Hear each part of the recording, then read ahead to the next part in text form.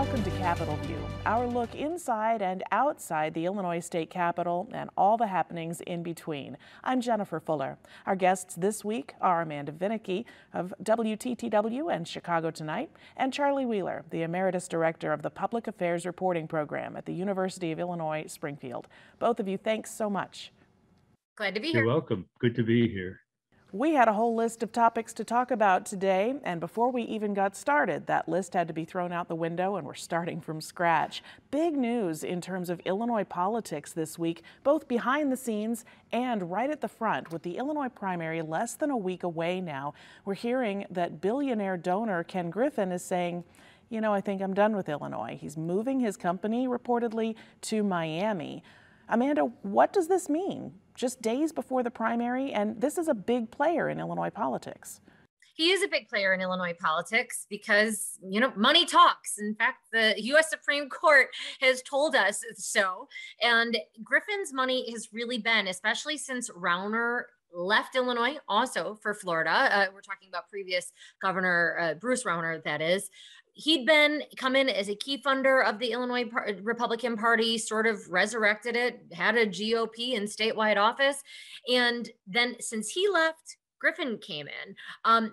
Also got Dick Uihlein, another very wealthy Illinoisan, to come back and try to resurrect again the Illinois Republican Party. But as we saw, the GOP divided between really the conservatives and then the more old school establishment, however you want to think of it, Republicans. And according to new polling that we have, it really shows even more that the establishment candidate who Griffin had backed, Richard Irvin, really behind in the polls. And so Griffin says that he's out. He's been indicating this, kind of hinted at it, that he was so upset with crime in Chicago that was going to make him take Citadel and his family and leave. But I think it's more than that. It is crime. It is also, I think, sort of both the timing of this move, this announcement, and what we have gleaned in terms of one of the reasons perhaps that Irvin is thinking he's not getting any additional infusion of cash. It's apparent from Griffin that he's done with Illinois politics.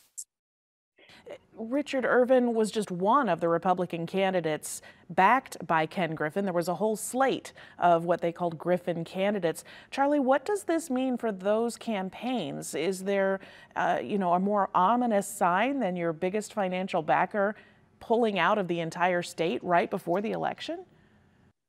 Well, if I'm not mistaken, the amount of money that was given by Griffin to the other people on the so-called Irvin slate was pretty minuscule. A lot of the money was funneled through Irvin's campaign itself.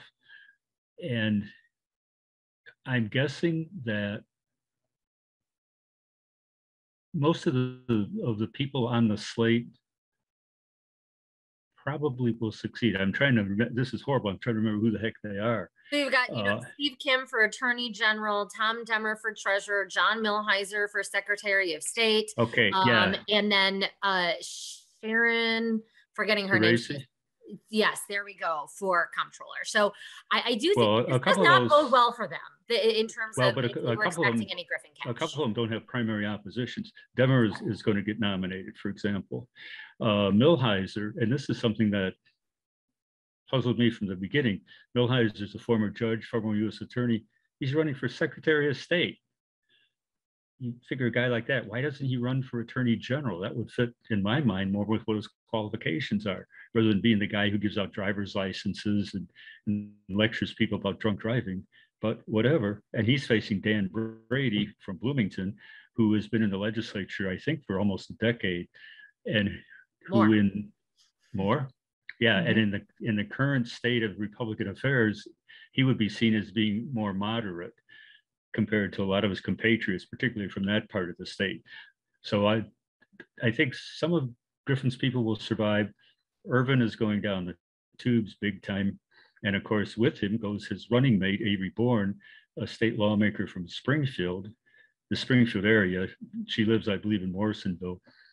And in my mind, that's kind of sad because she was very young, very bright, very articulate. And when she first came to the legislature, I looked at her as someone who, if they stuck with it, would have an opportunity to rise up in the ranks and someday maybe be the House Republican leader.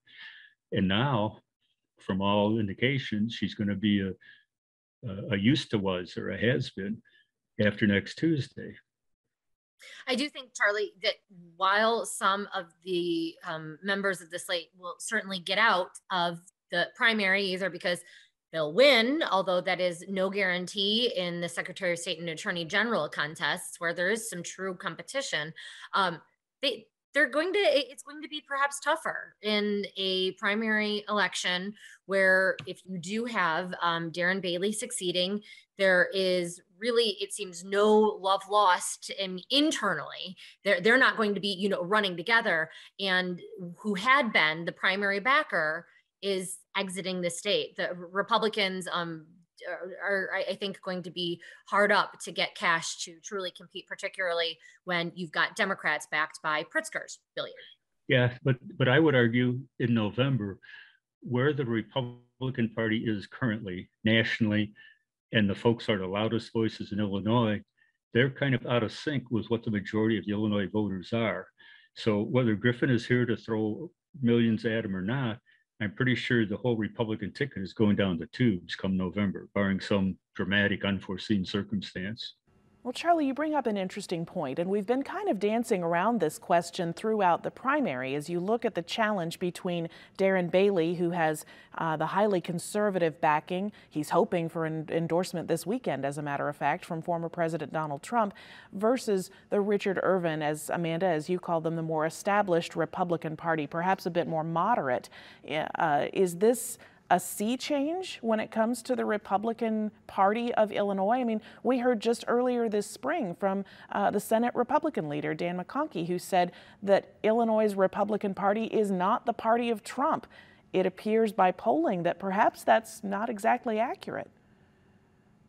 Well, and it occurs to me, maybe more relevantly, and this, of course, is going to date me, it's not the Republican Party of the governors that I covered as a reporter for the Sun-Times, starting with Richard Ogilvie through Jim Thompson, through Jim Edgar, even George Ryan. It's taken a huge shift to the right. And part of it appeals to the, for want of the, if you will, the pejorative description of the angry old white guys like me, although I don't think I'm particularly angry. Whereas the demographics of the state are moving in a different direction. And so the current forces in the Republican Party are not the same as the people who ran it back in the day when it had success. And they're people who, in my judgment, would be more in tune with maybe Southern Indiana or Iowa, rather than the state of Illinois, which is dominated by the metropolitan area of Chicago, obviously, which is a lot more, I believe it's a lot younger, it's a more diverse, more progressive, more liberal than downstate Illinois. We're seeing this play out as well, as we mentioned, that Senator Darren Bailey, who is the frontrunner now for the GOP nomination for governor, is hoping for an endorsement from former President Trump. Trump is going to be in central Illinois, in Quincy, over the weekend with Congresswoman Mary Miller, who has already received his endorsement. She's in that hotly contested race against Representative Rodney Davis, running in the same district because, as we've explained before, Illinois is losing a congressional seat. How is this going to play out in your mind? Is it too late for Darren Bailey to get that endorsement? Does he need it? Amanda? I'm not sure that he does need it, at least if polling is correct. I mean, I sort of have been wondering, as we've been reporting on these polls were late in coming. We didn't have a lot of them early on. How much of this is, I think part of it, there's a lot that goes into Darren Bailey's rise. I think the leak of the abortion decision is a big player there. I think, frankly, a flawed campaign strategy on the part of Irvin is a large part of it, changing demographics, but also sort of is self-fulfilling. You report he's the front runner, and then there's more backing, and you report Irvin is sinking, and then that feeds into it. And so how much of this is, frankly, the media cycle contributes to. At this point, if those are to be believed, and we definitely get the pulse that they are pretty spot on, that I don't think he needs it. You already have Darren Bailey getting boosts from the Democratic Party of Illinois and the governor saying he's too conservative for Illinois, which is something that Bailey wants out there in terms of the party. Bailey is clearly doing all he can. He is not running away from his conservative bona fides. And that is one that Pritzker is pushing in the hopes that that is going to put it over the top and make for what some had expected would have been a perhaps tough race for Pritzker after COVID, with a lot of people not perhaps thrilled. Other people, of course, fully behind all that Pritzker has done. That's not going to be an issue. So in terms of Trump, Bailey doesn't need it. Does he want it? Sure. That wouldn't hurt. That'd be great. But he already has pictures with the former president that he's running in his campaign ads. Will President Trump do it? I mean, I have no inner clue to the inner psyche of Trump by any means, but he certainly hasn't thus far. So I'm not sure what would make him wait until Saturday when he has already gotten behind Mary Miller, other than, yeah, maybe he'll be on stage, have a good chat with Bailey, speak extemporaneously, and Bailey will get some sort of nod. But I don't imagine at this point in time that's going to change the dynamic in any way. No, and I think given the former president's kind of approach to these things, the fact that Darren Bailey is looking more and more like a sure winner makes it much more likely that Donald Trump will endorse him on Saturday. Yeah, a notch in victory in his camp. Mm-hmm. Yeah. You've both mentioned this recent polling that's showing Darren Bailey out even further in front of the rest of the pack when it comes to the Republicans. But new numbers show that Jesse Sullivan has now moved ahead, at least within the margin of error, of Richard Irvin. Charlie, is there any opportunity here, you think, for an Election Day surprise where suddenly you see someone like Jesse Sullivan come out on top? I'll never say never, because you never know what is going to happen. But I would be absolutely astonished if Jesse Sullivan were the Republican nominee. He's got a lot of baggage too. He's portrayed as being an outsider. He's born in Petersburg, but he comes from Silicon Valley. He's one of those tech guys that a lot of the Republican base is suspicious of. He's portraying himself as probably the most theocratic of the group, and I'm not sure how well that would go over. And I think it's more likely than not that he'll be back in the pack. He may come in second, or he may come in third, but wherever he comes in, he's going to be pretty far behind Bailey. Amanda, let's push this out beyond the Illinois primary, which is June 28th, Tuesday. What does the messaging convert itself to? A lot of times you see candidates race to the extremes for a primary, and then they've got to come back to the middle to win over those more moderate voters in November. Will that happen here? You know, I would have thought so at one point in time, particularly if it is Irvin who captures the nomination. He has been very careful about what he says. That was the strategy. It could appear to be a flawed one, but it certainly was one that was looking ahead to getting out of the primary with an eye to November. Bailey, not so much. I mean, he has, you did see, I think, part of the campaign, maybe a change in tenor. For example, in Chicago, where there's a lot of population, AKA a lot of voters, Bailey campaigning in the city and saying, I like visiting here. My wife's Cindy and I, it's great. And then during debates, he doubled down on calling Chicago a hellhole. That is something that may well resonate with residents of Southern Illinois who feel very fractured from the city. But that's probably not going to go over so great in the city, maybe even in the suburbs, despite folks who are dissatisfied by what is happening in the city proper may not take too kindly to it. So I don't know how you walk away from that. There's going to, he might, but he has tried to say, I'm a conservative, and I think that that's a message that can win. Pritzker, again, perhaps may retool. He's, I think, always very careful. And of course, there's talk of Pritzker trying to be President Pritzker. So he's going to be calibrating his message. Particularly, I think he'll be feeling fairly confident if Bailey captures the GOP nomination. He may need to recalibrate if polls show that that general election race will be anything like close, but he's kind of, I think, already expecting, all right, got it in the bag. Let's look to the White House. Sure, there's already been a visit, in fact, to New Hampshire that Governor Pritzker made in the last several days. Is that going to hurt him as he tries to work with the legislature in the coming years? If he were to win re-election in November, Charlie, do you see lawmakers saying, there's another person who's already checked out, we're going to do what we want to do, and therefore any agenda that he might have would be dead on arrival? No, I don't think so. And the reason I say that is because his agenda is not likely to vary that greatly from what the majority of the Democrats in the General Assembly want. It's not like a situation where you had Pat Quinn, who had a lot of bad feelings with House Speaker Madigan going back a long, long ways, where the legislature, despite the Democratic control of both chambers, basically ignored Pat Quinn.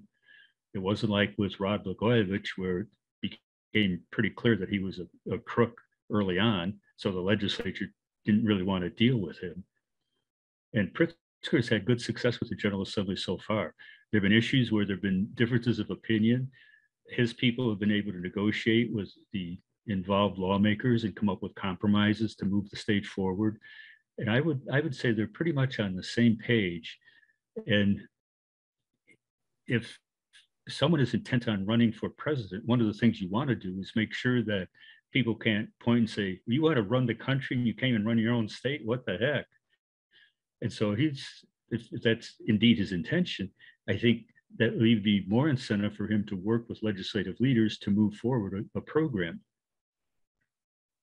And a lot of that will depend. I fully agree with Charlie. I think a lot of this is going to depend. This year was somewhat easy to do, actually, because Illinois had a whole bunch of cash. A lot of this is going to be dependent and kind of Pritzker's future path, the path of our state, all of our finances collectively are going to depend a lot on what happens with the economy. If there is a recession, what that would mean for a bottom line in states, and will it make it tougher for particularly those like Illinois that, while our budget was in a great place this year, still have some long-term fiscal issues to reckon with? What choices will be ahead? One of the national issues that either person, any person that wins election for governor in November will have to grapple with is gun legislation, crime, things that are going to continue to be newsmakers long after anybody is casting a ballot. The U.S. Supreme Court is out this week with a new decision that may impact Illinois when it comes to concealed carry legislation, to the Illinois Supreme Court, for example, ruling or choosing not to rule on concealed carry and other FOID card issues. Sorry, I forgot the term that I was looking for. FOID card issues. How is this going to impact what gets done between now and November, when you've got these big national and statewide issues that perhaps need to be addressed, perhaps even through a special session of the General Assembly? Amanda? So the special session that we're hearing talk about would really be geared toward another, hasn't been issued yet, but U.S. Supreme Court opinion we know will be issued sooner than later, dealing with abortion. And Illinois already is mostly in place for if Roe v. Wade were to essentially be overturned in this opinion, that the right to an abortion would be nonetheless enshrined in Illinois law. What the special session would be over would be, for example, to give protection to healthcare workers. When we turn, however, to the gun decision from the U.S. Supreme Court issued on Thursday, right now, this is dealing with a law in New York that didn't allow gun owners to freely carry a gun in public. They had to sort of prove that they had some sort of necessity to do so. Illinois isn't one of the handful of states that has anything like that. If you have a concealed carry permit and you go through all the requisite public safety checks, you do have the ability to carry a gun in public where that is allowed. So I could have seen there being some sort of agenda, particularly in the wake of some of these mass shootings, for Illinois to try to push forward maybe tighter gun control legislation. But really, there hasn't been an appetite for that in the General Assembly. It's tough to get those things through, tough even in Illinois with those Democratic supermajorities and Democrats holding statewide office and Democrats controlling the Illinois Supreme Court, because this isn't strictly partisan, to get something like background checks or to get fingerprinting required for everybody applying for a gun license. So it does, I think, change the dynamic. What we could perhaps see, there's an expectation that this US Supreme Court decision on guns could lead to a flood of new lawsuits further seeking to take down what restrictions Illinois has in place at present. Charlie, that case before the Illinois Supreme Court challenged whether or not Illinois' firearm owners' ID card system was constitutional, or whether it violated the Constitution in terms of a Second Amendment right or other gun rights that are enshrined. Do you see that case going anywhere, or would there have to be a change in the makeup of the Illinois Supreme Court before that would change? Well, I think the ruling that came down the other day was in keeping with the long history of Illinois courts, that they don't want to get into the constitutionality of anything if they can find a way to avoid it. And so the ruling was on a procedural one, that there were errors made at a lower level. And when the trial court attempted to change the underlying case beyond what the Supreme Court said should be involved, then the Supreme Court said no, and you got to go through the regular appeal process. And the dissenters said, well, you're going to wind up at the same place. Why can't you settle it right now without getting into all the details? Because it's a pretty complicated case. But it struck me as at some point, we're going to get a case before the Supreme Court, Illinois Supreme Court, dealing with the legitimacy of whether or not you need to have a FOIA card.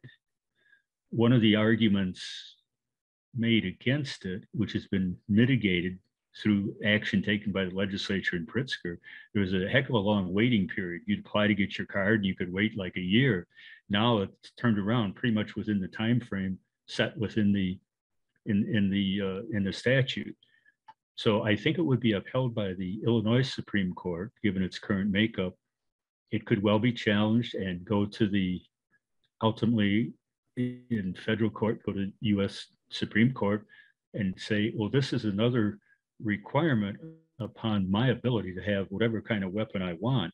I shouldn't have to go through this rigmarole and get a license and all that.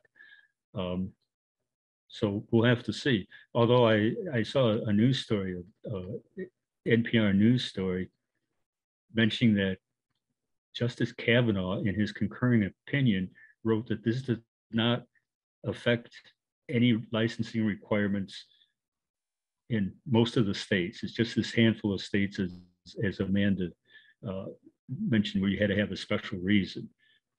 And so I would guess, at least as my brief understanding of it is, Illinois doesn't say you have to have a special reason to have it. It just says you got to fill out the paperwork.